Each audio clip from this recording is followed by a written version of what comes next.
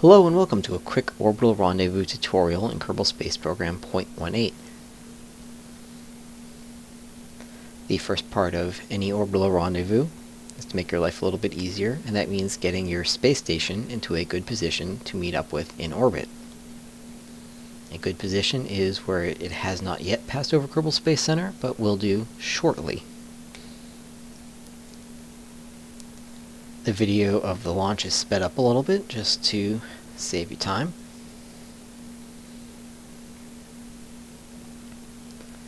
Once we get in orbit, we're going to show you how to set a target, which is extremely useful, probably one of the most useful features in 0.18. And then we'll go over maneuver nodes, which are another extremely useful feature.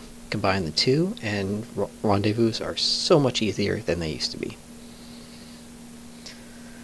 Okay, we're just about in orbit, so we're going to left click on Midway Station, click Set as Target.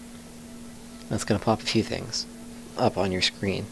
You'll have ascending and descending nodes. In this case it doesn't really matter because our orbital planes are pretty much aligned. And it shows these intersection points. Those represent the closest approach between your ship and the station in your next two orbits. So you can play with the maneuver node to align those two arrows. It's completely visual, no math, just pull on the prograde and retrograde until they kind of line up. No fuel wasted, and it's pretty easy. When you're rendezvousing, the place you should put your node to do this is where your orbit and your target's orbit align. So you can see I've placed my node at the closest approach between these two orbits, between my orbit and Midway Station's orbit. If your orbit is nowhere close along any of it to your target's orbit, you should adjust your orbit so that you have just one contact point. So essentially you're going to do a home-in transfer where you get your orbit partially aligned, and then you use a maneuver node to align the other half as far out or in as you need to get intercepts. Then you could see in the video that yellow bar that went down, that was just telling me how much I needed to burn. And it's as simple as that to get within about 5 kilometers. So once you're about this close, what you want to do is switch to target mode by clicking on the speedometer down the bottom, which I did. And then instead of showing prograde and retrograde, it shows your relative motion to and against the target you selected. So when you get to about 5 kilometers away, you want to kill all your relative velocity so that you're not moving in relation to your target.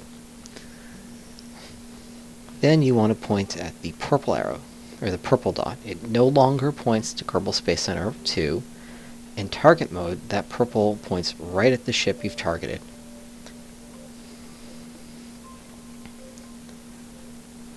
So then you just burn straight to your ship, the ship you've targeted, space station, whatever. You want to go for 5 kilometers, maybe 30-40 meters per second. Not too fast, because you don't want to blow by this thing. You definitely don't want to hit it.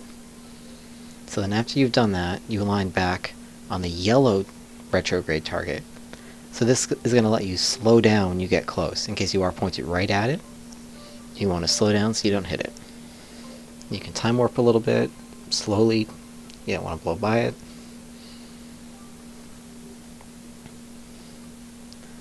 When you get to your closest approach, I should say, when you get to your closest approach, you want to burn and kill this relative velocity, so you're stationary compared to the station. And then you want to repeat this one more time, or as many times as it takes. In this case, we're under 1 kilometer away, so we're just going to do it once more.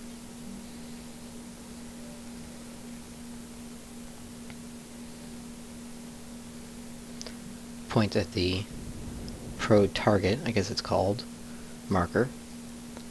And since we're under 500 meters, you don't want to go very fast. Because again, hitting this station is a lot worse than taking a little bit longer to get to it.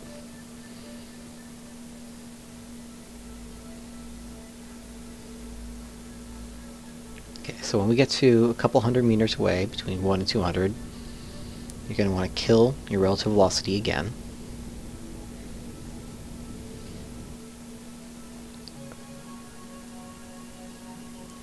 Point your ship roughly at the target, and then you're going to engage docking mode. Now, docking mode remaps your keys to make it easier to both control the camera and to give you full control over pitch, roll, and yaw, and translation. Now, the specifics of how this work were explained in one of Harvester's dev posts on KerbalSpaceProgram.com.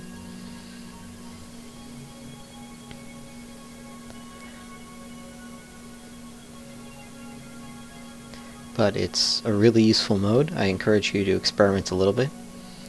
And one thing I will say when you're doing your initial approach is to just roll your ship so that when you hit shift to go up or control to go down, it actually translates up and down. Left is left, right is right. If you've rolled the wrong way, that's not going to be the case, and it's going to be a lot more confusing. So you see I'm adjusting here. I'm just rolling it a little bit so that it moves in the direction I expect it to, and I don't have to think about my controls.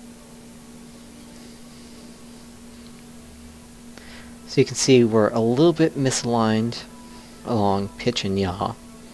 In this case, because we're just one docking port to one docking port, roll doesn't matter, but you want to get pitch and yaw aligned. You do that by hitting space to go into pitch or pitch and yaw mode, I guess it's called. Something like that. Then you just switch back to translation by hitting space again. You just want to bring it in nice and slow. Something like 0.1 meters per second is about as fast as you want to do this. And in fact, the docking system won't even work if you're going faster than that. It's programmed not to, according to Harvester. So you want to get this as closely aligned as you can. Then you want to turn SAS off. In case there's any little misalignments, you don't want your system fighting each other. The SAS fighting the magnetism. And then when you're super close like this, you want to turn RCS off. And that's all there is to it.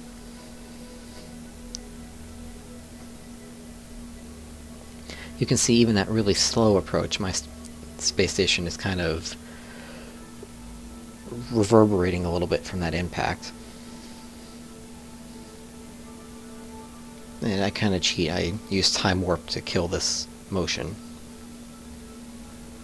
But it's not really a big deal. Now to transfer fuel, you hold down Alt and then right click. And you do that both on your target and destination tank. And then you just click out or in, depending if you want the fuel to flow into the tank or out of the tank. So I've topped off the station storage tank there with leftover fuel. And that's it.